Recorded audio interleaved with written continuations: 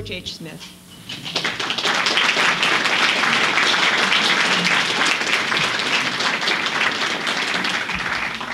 Thank you.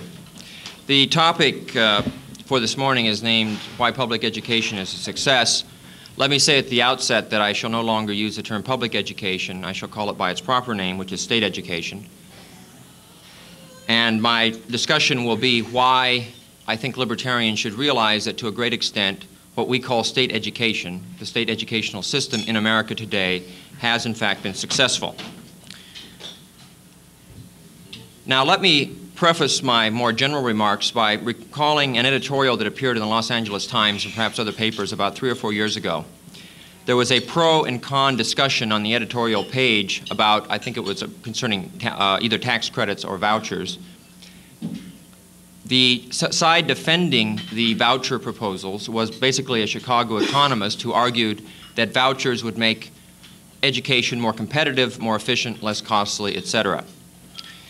The person opposing vouchers was a man named R. Freeman Butts, who's a rather distinguished historian of education, of what I would call the old school. And Butts's reply was extremely interesting and extremely instructive for libertarians. At the outset, Butts said that he agreed that vouchers, tax credits, and so forth probably were more efficient. That is, you probably could get better education in a technical sense for less cost. He then went on to say, but what makes you think that the public school system ever was concerned with matters of efficiency and simply teaching kids to read and write and learn? He said the reason the public schools were established had very little to do with those purposes. They were established for social and political reasons. They were established for the purpose of what Butts calls teaching civic virtue, civic education. He went on to say that were we to have a free market in education, you would have a pluralism of systems. You would have perhaps the Ku Klux Klan teaching bigotry to their children. You would perhaps have other racists or other anti-Semitic groups teaching bad values to their children. He said the reason that the common school system, as they called it in the 19th century, was established was to give Americans a certain cultural homogeneity, to impose on American children a certain common set of values. Now, Butts is absolutely correct in this observation. Anyone who knows anything about the history of the American state school system clearly understands that the debate in the 19th century in America between those who were favoring an elaborate state school system and those who favored either none at all or perhaps one very minimal, the debate did not center on whether the private school or the free market could teach kids literacy skills, because it was clear that there was a high degree of literacy. The literature of the 19th century in America, in France, and in England does not concern matters of we have to teach the poor kids to read and write. That barely occurs in the literature at all, if ever. The debates concern things like what about these Irish Catholic immigrants who are coming over to America? How will they become good Protestants and good Americans? Later in the 19th century, they concerned Eastern European immigrants. There was a good deal of racism. The major purpose, to put it very simply, and I'll be going into more detail on this in a second, was to what they call, one of the major purposes was to Americanize the immigrants. Another term they used very commonly was we must Christianize the Catholics. Now, this may sound somewhat funny to you.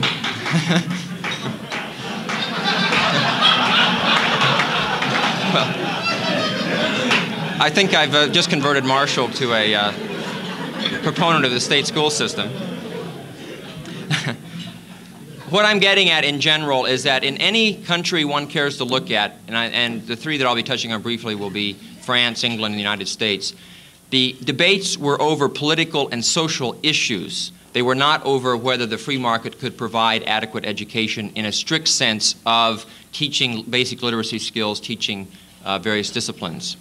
Now let me also distinguish between education and schooling.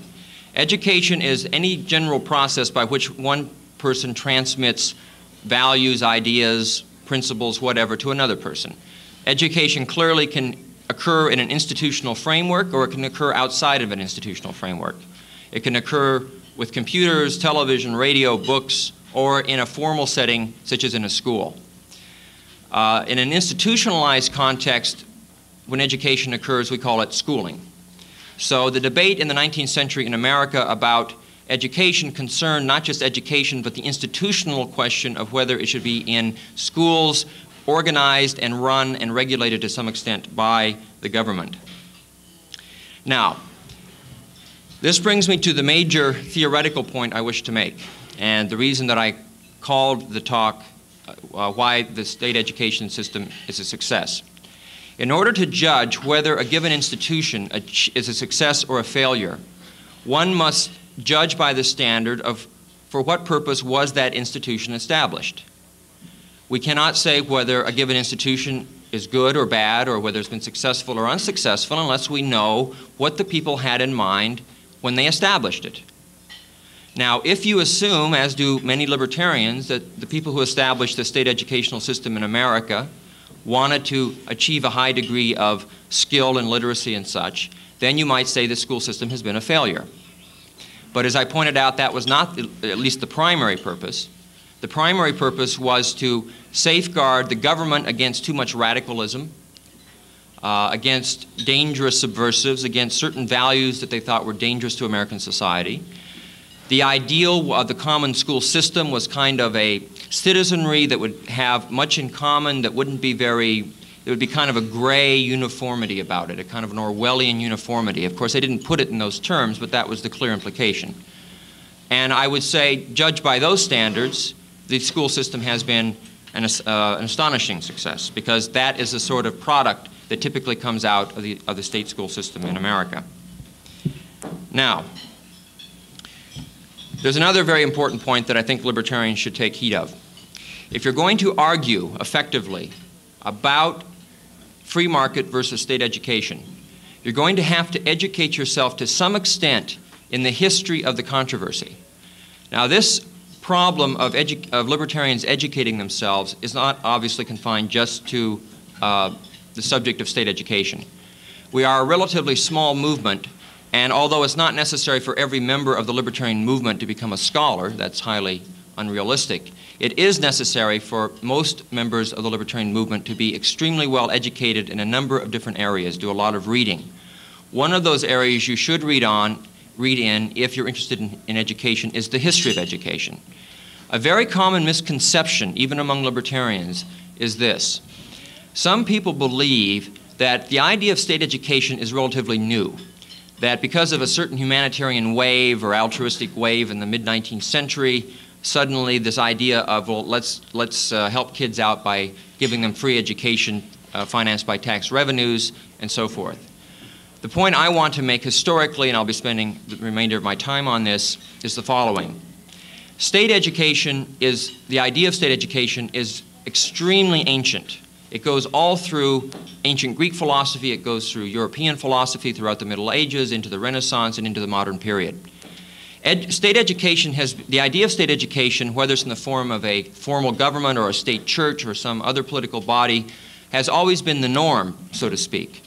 The really remarkable thing, the unusual thing, has been the idea of free market education, which has received relatively little support in Western European history throughout the years. Now, for those of you who engage in arguments, if you ever hear the argument, well, to the effect of, well, give me an example of a purely free market educational system and something we can compare it to, we have an excellent historical example, an excellent historical model. If you go back to ancient Greece around, say, the 5th century BC, you have two cities that are extremely well known. One is Athens, the other is Sparta. Now, when I say the word Athens to you, what do you think of? Well, a lot of people think of great achievements in literature, in art, and particularly in philosophy. They think of Athenian democracy. They think of the age of Pericles. They think of the great philosophers. When I say the word Sparta, what do you think of? You think of an extremely militaristic, repressive society. Can you name one philosopher, one artist, one literary figure who hailed from Sparta? Sparta had no culture in any real sense. It was an extremely totalitarian culture. What was Sparta known for? And it was also known historically for its state educational system. The Spartan system was taken throughout European history as a model by many, many advocates of state schooling, including American advocates of state schooling. Even someone like Samuel Adams, in his dream for what he called a Christian Sparta, used the Spartan model as a precedent to argue for the necessity of state education. One of the great tragedies in Western philosophy is that the two most noted philosophers of ancient Greece, Plato and Aristotle, although both of them resided in or around Athens, both of them rejected the Athenian free market system of education and favored the Spartan system instead. This was to have a profound influence all throughout European history up to the present day, because Plato and Aristotle, as you know, had an enormous impact on the thinking of philosophers, and particularly in the area of education. Now, I must clarify a bit. When Plato and Aristotle said they admired the Spartan system, they didn't mean they admired the militaristic values that were taught by Sparta. What they admired was the rigor and the discipline, and they wished to see the Spartan system used but with Athenian values. That is, they didn't want a pure military state, but they thought the Spartans were much more effective in educating their children. One of the reasons for this was that when Plato was a young man, the Peloponnesian Wars had just ended, and Sparta had defeated Athens in those wars. And Plato believed that much of the reason for this was that the Athenian democracy had become corrupt. Now, when I talk about a pure model of free market education, 5th century Athens is a perfect example. There were no regulations whatever in 5th century Athens. The market was totally open in education. Now let me give you, now I'm going to be going into some history here, and I'll be giving you a number of quotations. Let me say the reason that I'm using the quotations is not to bore you with quotations. I think you'll find most of them interesting, and most of them are rather brief. But because frankly, when I get into some of this material, if I were to paraphrase it, you would not believe me. When I start reading to you some of the reasons that the prominent state educators in America gave for a state system of education, if I were to paraphrase it, you'd probably think, well, I'm giving a rather unsympathetic slant. What did the person really say? That is the reason in many cases I'm going to give you direct quotation from the mouth of the horse, so to speak. Let's go back to Athens during the 5th century BC, during the time of Socrates. There is a Socratic dialogue which Plato wrote, in which a man named Hippocrates approaches the philosopher Socrates, and he's very excited, and he says, look, we have to go over, because Protagoras, a man named Protagoras, who's one of the best known of the sophists, is in town, and this man, Hippocrates, wanted to pay this famous teacher of wisdom, that's what the term sophist means, for his services. At this point, Socrates in this dialogue cautions his friend. He said, a sophist is an educational entrepreneur, quote, a merchant or peddler of the goods by which the soul is nourished, that is, education. Plato's Socrates then articulates what is probably the first argument against free market education in the history of Western civilization, and I'm going to give it right from the dialogue. This is what he says, quote, we must see that the sophist, in commending his wares, now remember, the sophists have a very bad reputation. The term sophistry, as we know today, has a bad word. But the sophists were basically free market teachers. They were itinerant teachers that traveled from city to city, selling their educational services to whoever wished to buy them. And this is why, listen to why Plato, using Socrates as a mouthpiece, disliked the sophists. We must see that the sophist, in commending his wares, does not deceive us, like the wholesaler and the retailer who deal in food for the body. In other words, like merchants. These people do not know themselves which of the wares they offer is good or bad for the body, but in selling them praise them all. In other words, they advertise. And those who buy from them don't know either unless one of them happens to be a trainer or a doctor. In other words, an expert in this area. So too, those who take the various subjects of knowledge from city to city and offer them for sale retail to whoever wants them, command everything that they have for sale, but it may be, my dear Hippocrates, that some of these men are also ignorant of the beneficial or harmful effects on the soul of what they have for sale. And so too are those who buy from them, unless one of them happens to be a physician of the soul, in other words, an expert in the area of education. If then you chance to be an expert in discerning which of them is good or bad, it is safe for you to buy knowledge from Protagoras or anyone else. But if not, take care you don't find yourself gambling dangerously with all that is dearest to you. Indeed, the risk you run in purchasing knowledge is much greater than in buying provisions, close quote. This is an explicit argument against free market education based on the idea that individuals are not sufficient judges of quality education and you need experts. This is an argument that many later proponents of state education were to use. For example, John Stuart Mill in the middle of the 19th century. Now, I want to turn for a moment and talk a little bit more about the Spartan model and Plato and Aristotle's admiration for it. As I said, Plato and Aristotle were by no means unqualified admirers of Sparta, but they did admire the state system of education. Plato, in his blueprint of an authoritarian society, The Republic, his most famous work, advocates a state system of centralized education under the supervision of a minister of education. He says, in the words of a prominent history of Greek philosophy, Ernest Barker, in this conception, Plato was definitely and consciously departing from the practice of Athens and setting his face towards Sparta. Plato's aim, the scholar continues, was to combine the curriculum of Athens with the organization of Sparta.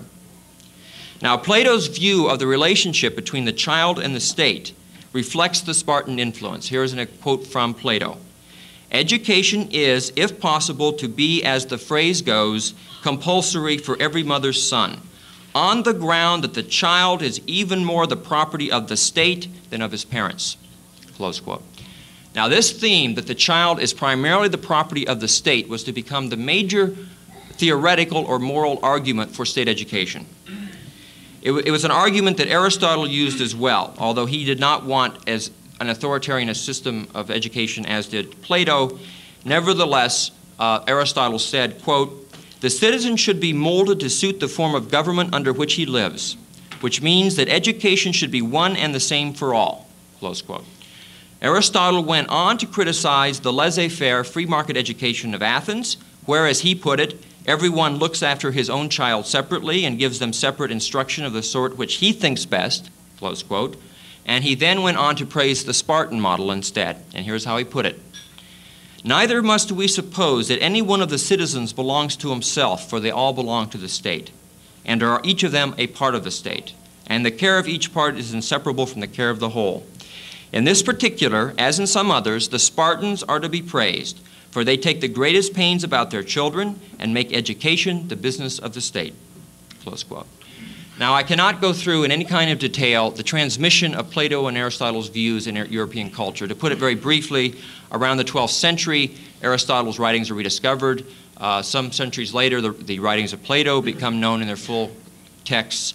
And the idea of the Spartan model of education becomes extremely popular due to the enormous influence of these two philosophers. And European philosophers as early as the 16th century start talking about the need for a system of state education.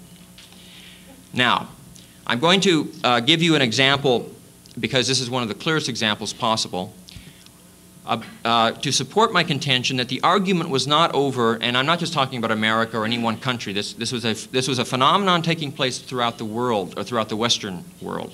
France, England, and America being the three examples that I'm most familiar with. Let us move just very briefly, even though it's not the country we should be dealing with, but I want to show you something that may surprise you. Let us move to France about the middle of the 1700s. France at that time, the educational system, what we would call the high school, and the high school level, was very much run by various religious orders, particularly Jesuits, who provided free education for anyone who wanted to have it. The Jesuits were eventually expelled from France, and they were hated because of their educational system. Now, why did many of the Enlightenment people dislike the Jesuits teaching their children? The main argument was that the Jesuits were foreigners. They weren't good Frenchmen. Particularly after France lost the 7 Years' War against England, there was a great outcry in France that it's because these foreigners have been teaching our children that we lost this war. We need good patriotic values instilled in our children. Perhaps the most influential tract written in the mid-18th century in France was written by a Frenchman, a French politician who was a friend of Voltaire and many other notables, named Le Chalatais.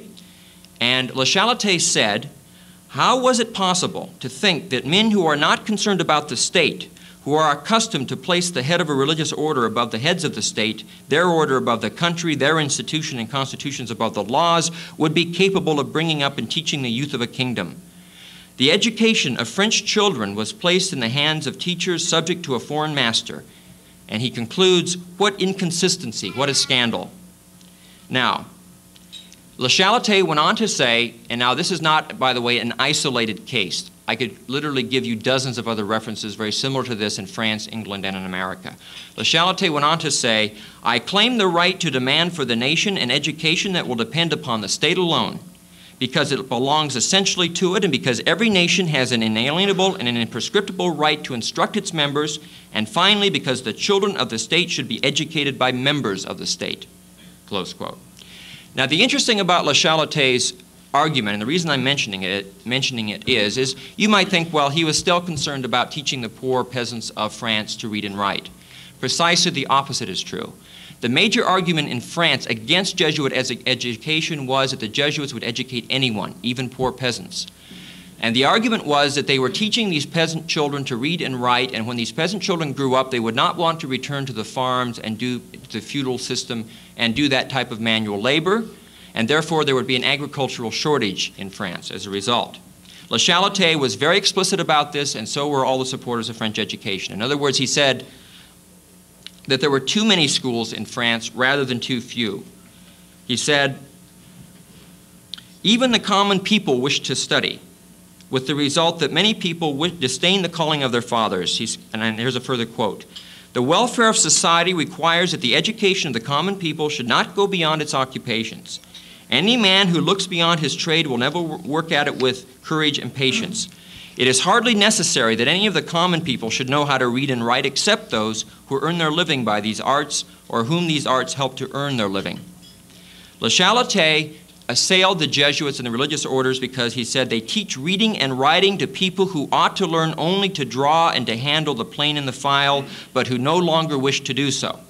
Close quote. This was a view, incidentally, with which Voltaire and many other people in favor of state education in the time were in whole agreement. Now, let's move to America.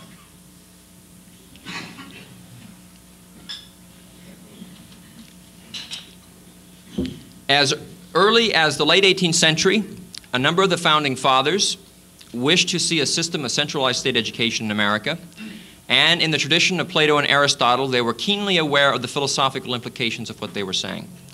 As many of you know, I'm sure, libertarianism is based morally on the idea of self-ownership, that every person is the owner of his or her body, labor, fruits of their labor, and so forth. The proponents of state education were very astute. They realized that in order morally to make a case for state education, they had to deny self-ownership and defend instead some theory of state ownership, of children in particular. Let's take the case of Benjamin Rush, the very well-known Philadelphia physician who later became known as the father of American psychiatry, who was one of the early advocates of state schooling in America.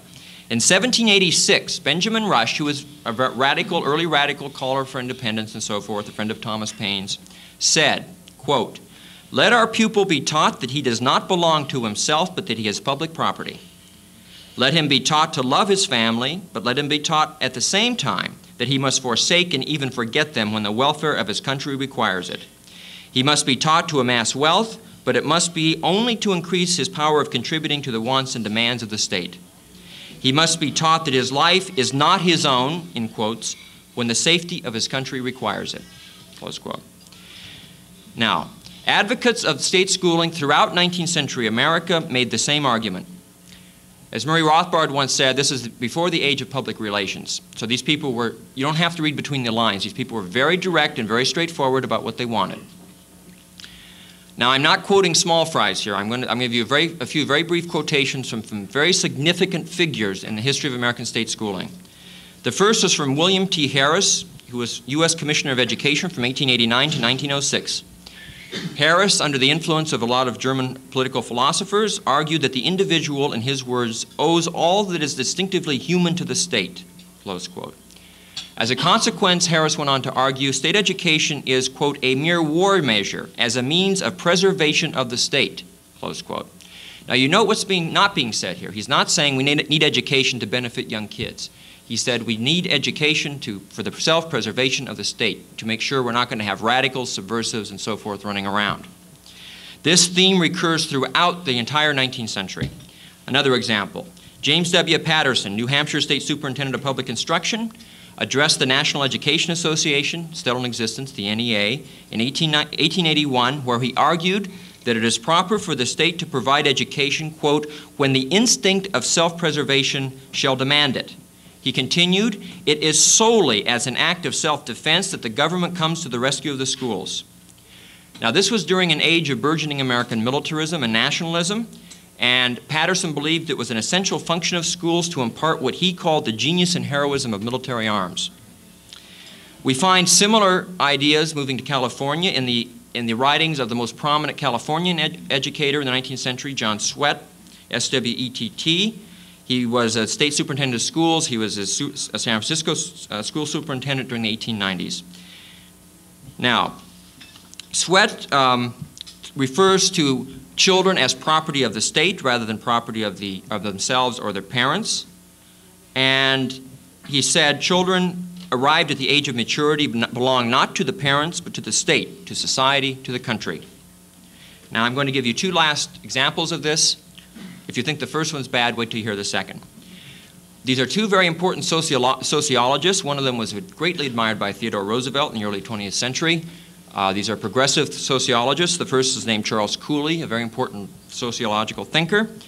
Here's what Cooley had to say about the implications of state control of education. "Since the school environment is comparatively easy to control, here is the place to create an ideal formative group or system of groups which shall envelop the individual and mold his growth, a model society by assimilation to which he may become fit to leaven the rest of his life.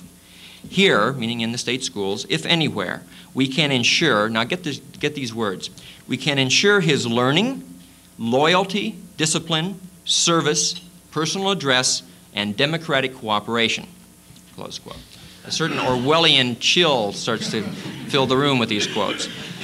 There was another, and this was the one that Theodore Roosevelt admired so much. Another very important sociologist of the progressive era, Edward Ross, put it even more bluntly. And if this doesn't send chills up your spine, I don't know what will. Speaking of state schooling, Ross said, quote, "To collect little plastic lumps of human dough from private households and shape them on the social kneading board exhibits a faith in the power of suggestion which few people ever attain to. And so," he concludes, "it happens that the role of the schoolmaster is just beginning." Close quote. Now, as I said, if I were to paraphrase that for you, I don't think you would believe that I was not exaggerating. Now, I'm going to go through a few of the other motives which relate to this idea of self-defense of the state. I'm going to be very brief, but I mentioned the issue of immigration before. Let me give you one example again as a typical example. Now, if these were isolated cases, I wouldn't use them. I'm honestly not taking the worst case and just giving you one example of some idiot who no one else agreed with. These were very common views argued by prominent advocates of state education. Let me ask you a question.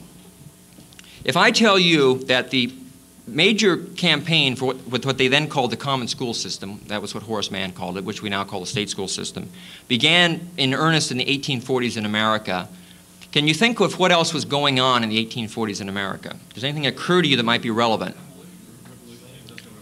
Okay, well in this case, I think... Okay, well in this case what was going on in Ireland was the Irish potato famine. And there was a massive influx of Irish into America at this time, particularly in New York and in Massachusetts. Guess which two of the states were at the forefront of advocating state schooling at that time in the 1840s? Massachusetts and New York. They had thousands of Irish Catholics pouring into these cities. Now, as I went through before about the problem of Christianizing the Catholics in this, let me just give you one passage from an important journal in around 1850 called the Massachusetts Teacher, where it was made very clear what the purpose of state schooling was supposed to be.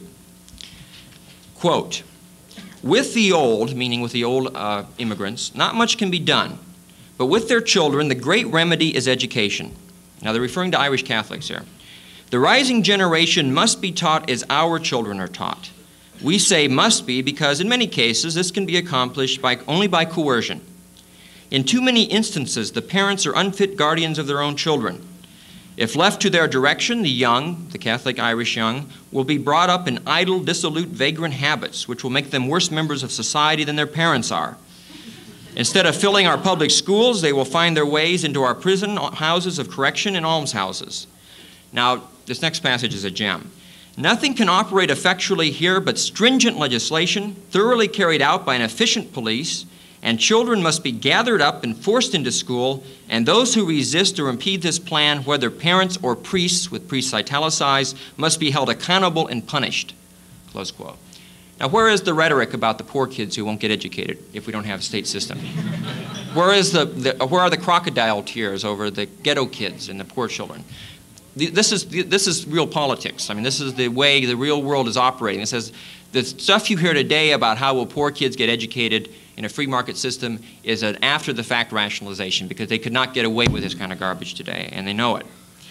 Another very important motive was, as I said before, was the rise of nationalism. Let's return back to John Sweat, the California State Superintendent of Schools, when he was running for the State Superintendent of Schools, his campaign. His campaign took place around the time of the Civil War. And Sweat was very clear about what he thought qualified him to be the State Superintendent of Schools. He bragged that he was a union man in every fiber of his body. And as the superintendent of schools in California, he promised, in his words, to make California union to the backbone. He said the state schools are the great nurseries of patriotism. He went on to say, "Cast your eye over the map of our country today and show me a section of states from which men shed their blood most freely in battle for the defense of the Union, and I will show you that such states have also expended the most money for public schools." He said the crowning achievement of the public schools, in his words, is that they have educated an army of 500,000 of men who have volunteered to sustain the national flag with the bayonet. Close quote. Now, you can't be much more explicit than that. Let me move to this later wave of immigration which took place in the late 19th century. Now, I'm going to quote a passage from a book which was the most commonly used. It was used for decades in colleges where they instructed teachers. The author is Elwood Cubberley, who was very well known at Stanford and very revered even today by historians of state education. And he wrote a book called Public Education in the United States. He wrote a number of other texts, but these were used for decades. And you have to understand, these were used from about 1915 through the 1930s at least in America. In his book, Public Education in the United States, Elwood Cubberley complains or discusses the immigration which occurred after 1882 in America, which he said consisted of mainly of European and Southern Europeans, Eastern and Southern Europeans, who, in his words, quote, being largely illiterate, docile, lacking in initiative, and almost wholly without the Anglo conceptions of righteousness, liberty, law, order, public decency, and government, served to dilute tremendously our national stock and to weaken and corrupt our political life. He went on to say that state education was supposed to combat, in his words, this serious case of racial indigestion. Now, I'm going to follow this up with another little ditty from Edward Ross, the guy about little plastic lumps of dough and human social kneading board. Now, Ross, being one of the foremost American sociologists, I'm sure prided himself on his scientific method. In a discussion of the problem of immigration in the late 19th century, Ross wrote an article for the Century magazine, which is very widely read in that time, kind of like Time would be today. Wrote an article on the problem of the various racial stocks that were coming into America at the time, and what the problems that were being created. Now, this is a very respected social scientist. Now, he doesn't have his statistical data in here to back up these conclusions he reaches, but listen to the language of a man highly respected, had the ear of the President of the United States, and is discussing the problem of the racial, of the new races coming into America in the late 19th, early 20th century. In this article he wrote for Century magazine, he assessed various immigrant stocks, and he said, quote, "The blood now being injected into the veins of our people is subcommon." He went on to say, "It is reasonable to expect an early falling off in the frequency of good looks in the American people. It is unthinkable that so many persons with crooked faces, coarse mouths, bad noses, heavy jaws, and low foreheads can mingle their heredity with ours without making personal beauty yet more rare among us than it actually is. So much ugliness is at last bound to work to the surface." Now, of course, being a scientist, he's not going to stop at generalizations. He's going to be very specific about various races. So he ran through the problem with each various race that was coming, each nationality was coming in. The Irish, he said, are good after-dinner speakers, but he said, quote, "They give us good salesmen and successful traveling men. He went on to say, unfortunately, however, they are often afflicted with, quote, slackness, unthrift, and irresponsibility, close quote. Germans, he said, although strong, are, quote, too stocky for grace, and their slow reflexes make them poor competitors in sports. Scandinavians, he said, are deficient in what he called visual imagination, while Italians have, quote, a propensity for personal violence.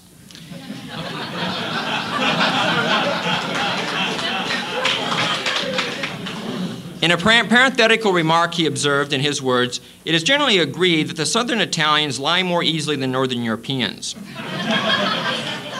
He said, the Sicilian with those darting eyes and hands will stab his best friend in a sudden quarrel over a game of cards. Slavs, oh yes, the Slavs. Slavs, he said, are notorious wife beaters. The most numerous group among the Slavs, the Poles, are, quote, uncleanly, intemperate, quarrelsome, ignorant, priest-ridden, and hard on women and children, close quote.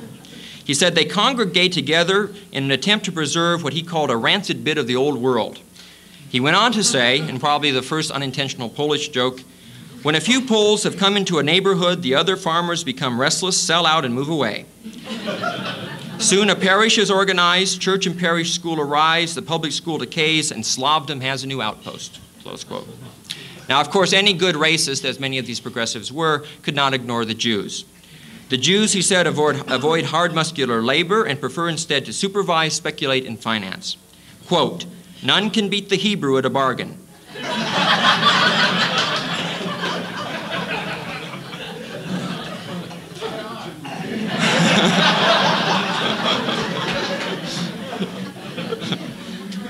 None can beat the Hebrew at a bargain, for through all the intricacies of commerce he can send his profit, close quote. Eastern European Jews in particular, he said, tend to pursue Gentile women.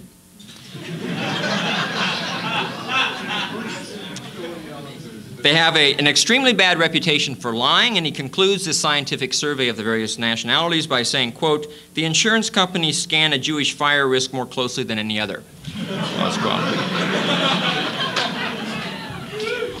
Now, as I said, I couldn't find any footnotes where the studies that had been done, but this was, presumably his statistical data occurs in some scholarly journal, but this was written for a popular audience. This is not a parody, folks. This guy was deadly serious and was taken as deadly serious by many who read him. Now, this is another example of what I mean when I say to you that that if I were to try to paraphrase this, that you would not, I don't think, believe that anyone that prominent would have the nerve to say something like that. Now, let me just, in a way of kind of getting closing up here, I want to deal with one very important figure. Now, I'm not saying that these people were all, every person involved in the state schooling movement had conspiratorial motives and such. They just thought, this is the way they thought. This is the way, they were quite serious. They saw nothing wrong with this. Let's take the case of John Dewey, who had an enormous impact on the educational thinking of American educators. Dewey's model of a society was what he called a corporate society. And Dewey was quite explicit about what he wanted to do with the schooling system. He heralded the transition from what he called the old individualism to the new individualism. He wrote in 1931, we may say that the United States has steadily moved from an earlier pioneer individualism to a condition of dominant corporateness. This new social corporateness, he said, requires that we replace the old rugged individualism for a new individualism that stresses the unity of the individual and society. He said the old individualism was characterized, in his words, by ideas of pecuniary profit. And he said this is the chief obstacle, again quoting, to the creation of a type of individual whose pattern of thought and desire is enduringly marked by consensus with others. Don't you love that? Enduringly marked by consensus with others. Now, how is this new individualism to be acquired? Only, he said, through the controlled use of all the resources of the science and technology that have mastered the physical forces of nature. In other words, here is the ideal of the scientific expert who is the social planner applied to the school system. Dewey's model of society was a corporate society, a planned society planned by social experts employing the scientific method. It is therefore no surprise that Dewey was a great admirer of the Soviet school system. Although he expressed dissatisfaction with the content, it's similar in the same way that Plato and Aristotle didn't like the content of the Spartan system, but they said if only we could use their method and apply our own values, good democratic values. Although he didn't like the values of the Soviet system, he admired the method. He said he was sure that future historians of our times will admire those who had the imagination first to see that the resources of technology might be directed by organized planning to serve chosen ends, close quote. Indeed, he went on to say, the Russian educational situation is enough to convert one to the idea that only in a society based upon the cooperative principle can the ideals of educational reformers be adequately carried into operation. Now, Dewey's fascination with a centrally planned and administered school system is further illustrated by his remark that, referring to World War I, quote, war has revealed the possibilities of intelligent administration, close quote. Now, this is not to say that people like Dewey liked the war, but what did they like about World War I? Because everything became centralized. The government took over everything. Have you ever, I think Ronald Reagan even once used this. An early progressive thinker, William James, once used the phrase, the moral equivalent of war. Do you know why that phrase was used? The reason it was used in that period was because these people admired and wanted the sort of state central control that they saw during wartime, but they didn't particularly like people being killed. So they asked themselves, how can we have that type of centralized system, but without war? William James said, we need the moral equivalent of war. Consequently, throughout American history, we've had things like the war on poverty, the war against ignorance, the war against this, the war against that. You can fill in all the blanks. Whenever you hear, we must fight a war against this or that, or this will be the moral equivalent of war, the whole idea is there we all have to pull together, which means really that somebody will be forcing us to do something that we wouldn't ordinarily do. In other words, the point of this whole argument is that we cannot have a diverse, pluralistic society where people have their own religious, cultural, national values. We must have one common value system which is directed and planned by a certain group of social experts. Now, the point here is that modern educators basically think the same way, modern state educators. They don't put it in such obnoxious language, but they clearly see themselves as the experts who know what children should be taught. They talk about teaching now they talk about teaching democratic values. I mean, the rhetoric has softened. You understand? I mean, you've all heard this. If you listen to spokesmen for if you listen to Albert Shanker or some spokesperson for the NEA, they talk about teaching the values of democratic cooperation or civic virtue and this sort of thing. But nevertheless, the rationale has remained basically the same. Going back to what I said in the beginning of my talk, the point that R. Freeman Butts made when he said, what made you think that the school systems were ever set up for efficiency and to teach reading and writing? Butts was perfectly right, and well, he know because he's one of the best-known historians of American education. Now, this leads me to what I call a kind of an answer to a paradox. That people aren't even aware of the paradox, which is just kind of puzzling. If you accept the premise that the school system exists primarily, the state school system exists primarily for the benefit of the child rather than for the benefit of the state, then it seems rather peculiar that attendance has to be compulsory. That is, if you offer a, quote, free, it's tax supported, but you don't pay a fee for going. If you offer a free good or service, economics would tell us that you'd have far more people who want it than the supply could meet. I mean, obviously demand would far exceed supply if goods and services were free, right? That's why there's a price mechanism to regulate supply and demand. So isn't it strange that if the school system exists primarily for the education of children, rather than some other purpose, why then are children forced to go? It seems to me that they couldn't have enough facilities to keep all the kids that wanted to come or the parents who wanted to send their kids. Now that doesn't make any sense in economic terms, that you have a free service and yet you have to force people to consume it. There's something obviously wrong here. The answer is, and the point I've been trying to make, is that the rationale for the school system has always been for reasons of state, in which case it makes perfect sense that you have to force children to go. This has been declared explicitly in any number of Supreme Court decisions where there's been fights over the right of parents, say Amish or whatever, to withhold their children from the public school system. I could give you many passages, I won't. I'm just going to give you one as an example. In 1902, the Supreme Court of New Hampshire, in a decision of this sort, presented the argument for compulsory attendance in no uncertain terms. And this type of decision was repeated over and over again in state Supreme Courts and in the United States Supreme Court. And here is how the Supreme Court of New Hampshire put it. Free schooling furnished by the state is not so much a right granted to pupils as a duty imposed upon them for the public good. If they do not voluntarily attend the schools provided for them, they may be compelled to do so. While most people regard the public schools as the means of great advantage to the pupils, the fact is too often overlooked that they are governmental means of protecting the state from the consequences of an ignorant and incompetent citizenship. Close quote. As I said, that basically is the legal rationale even today. Now,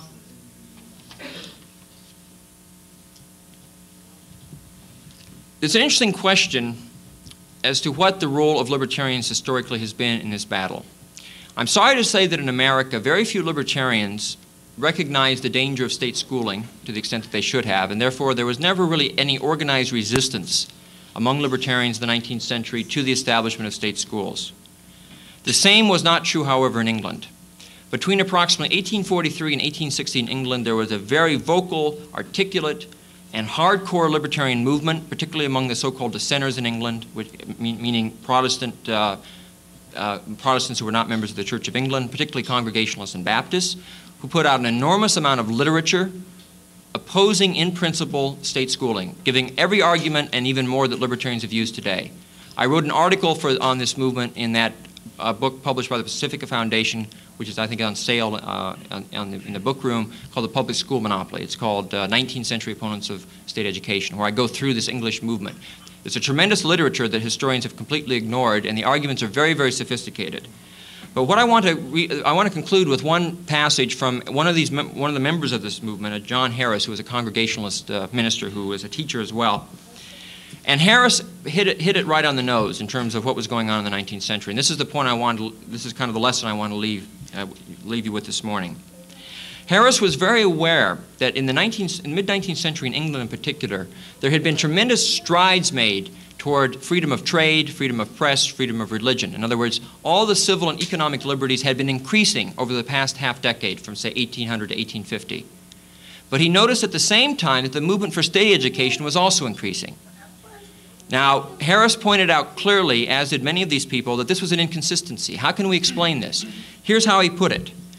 How inconsistent that at the moment when the cry for free trade has prevailed, when the press has risen above censorship, when religion is struggling for emancipation, and those who sympathize in the struggle daily increase, and when education itself is rapidly advancing, both in efficiency and amount, and all sects and parties are nobly vying with each other in competition, that this should be the moment selected to oppress it with law. Close quote. Now, there's an important lesson here. These 19th century opponents of state education, these libertarians recognized that the movement against state education and for a free market in education was at one piece with a movement for civil liberty. In other words, they recognized that although economic arguments regarding efficiency can be used as part of the general case for free market education. In other words, it's important to point out that you can get better schooling at less cost. That's important. But that, if anything, is a minor component of the argument. The real argument rests on 2 points. First, the moral foundation. Do we defend self-ownership, or do we defend some theory of state ownership of the child? The second is a broad conception of linking up the crusade for a free market in education with civil liberties. It is a civil liberty in the same sense that freedom of the press is, freedom of religion is, freedom in any other sphere. Those are the 2 major points at which this dispute has to be taken to the public. Economic arguments for efficiency can then be brought in to support those further. The thing, if I were to pinpoint one mistake that I think libertarians make in their arguments for tax credits and ways of trying to loosen up the public school system and make it more competitive, I think the major mistake they make is they concentrate too much on the economic arguments as the sole basis of their argument. They don't realize that the school system does not rest on that premise. And if I were to leave you with a piece of advice, it would be this, that I think we should look to a certain extent to how the fundamentalist Protestants have approached this issue, setting up their own schools and kind of thumbing their nose at the government saying this is our business and stay out of our lives. We have a right to teach our kids like we want. That is basically what the issue is. And not that economic arguments cannot be used, but I think, again, that if we're going to make any headway at all, we have to link the issue of education to a broader movement, a broader crusade for civil liberties and for the right of self-ownership. Thank you very much.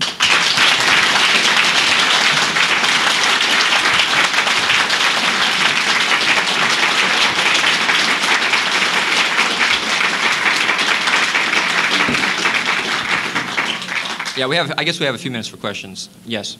Tell me, what is Sam Adams' Association of Public Schools? Well, Sam Adams was an early proponent of a state system of education. Same Sam Adams? Yes, the same Sam Adams of the Revolution, yes. That's a rather complicated story as to why many of these early revolutionary forefathers supported state schooling. I couldn't go into it here in detail. It is covered in our manuscript in the book on education. I should note that there are important differences among state schoolers in America. There are people who wanted a much more comprehensive system, like the Horace Mann type, so-called father of the common schools. Someone like Thomas Jefferson, as an example, is a contrast, because Jefferson, although he favored state schooling, he wanted a very minimal amount, like 3 years, and all it was supposed to do was teach reading and writing.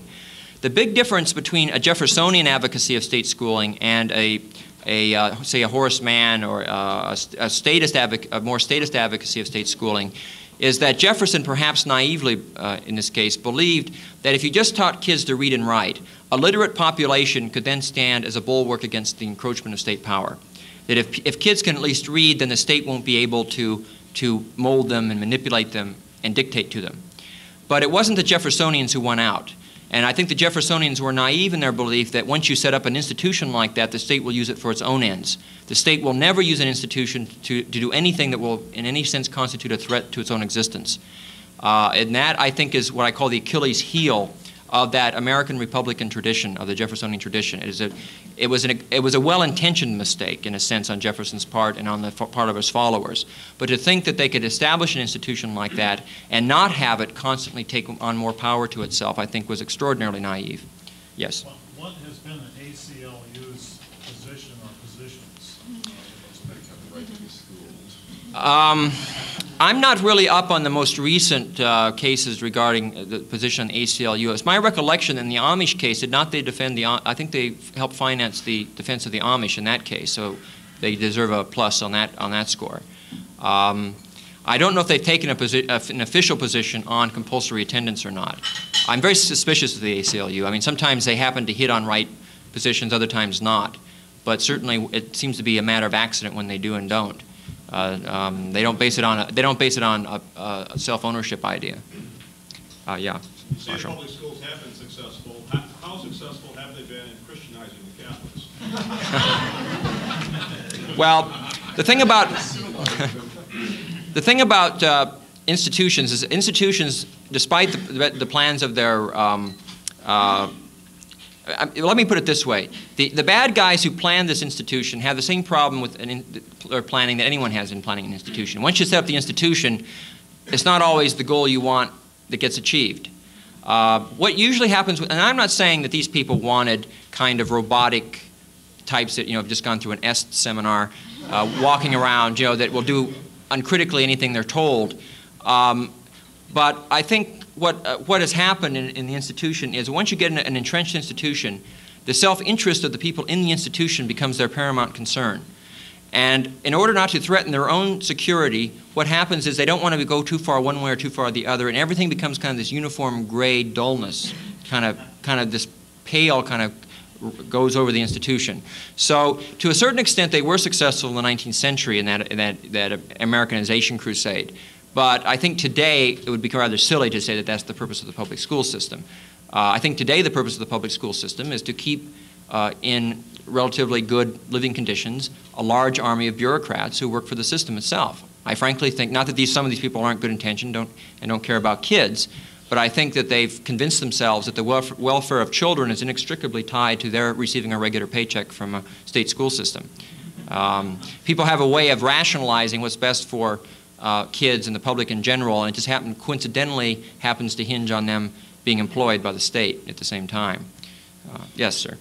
What happened that Congregationalists in England would be for a free market in education, and the Congregationalists in New England were such in the forefront of the state? The reason was because the Congregationalists in England had a long history of religious persecution by the Church of England. There were, after the restoration of the Stuart monarchy in 1660, there were all kinds of laws and acts passed which severely restricted the right of dissenters to educate their children. The so-called dissenting academies, which were private institutions set up in England in the 18th century, were efforts by the dissenters to educate their children in the way they wished to educate them. So they had 2 or 3 centuries of a history of battling the establishment. You see what I'm saying? When you're the persecuted minority, you suddenly develop an ideology and you develop your own institutions that are against the status quo. The Congregationalists in New England, the Americans, were themselves the power, the powers that be. And that's the primary difference. They developed an entirely different ideology among the different, it's nothing intrinsic to, say, Congregationalist religion or the Baptist religion. It was the conditions of the time and whether you were the person wielding the club or whether you were the person getting beaten by the club.